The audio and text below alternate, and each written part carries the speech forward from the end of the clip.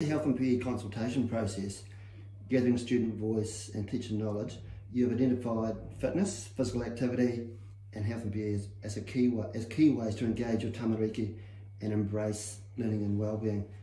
What are the actions you've taken to prioritise this?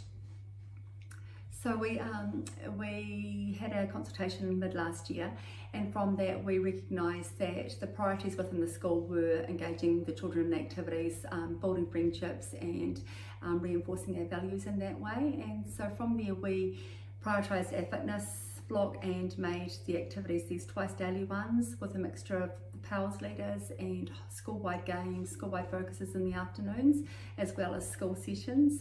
Different teachers were involved in organising the different activities, and the engagement from the children, they're all keen, they're all out the door, they know the expectation is to join in, be involved. They've also from there asked to run lunchtime sessions of games and things like that with younger children. We see some of the older children in the tuakana taina role with little children, teaching them games every day before school. At each break time we'll see a similar group of children leading these games, unstructured, unorganised, but at the moment it seems to be a soccer base. They've started playing football over in Winton on Thursday nights.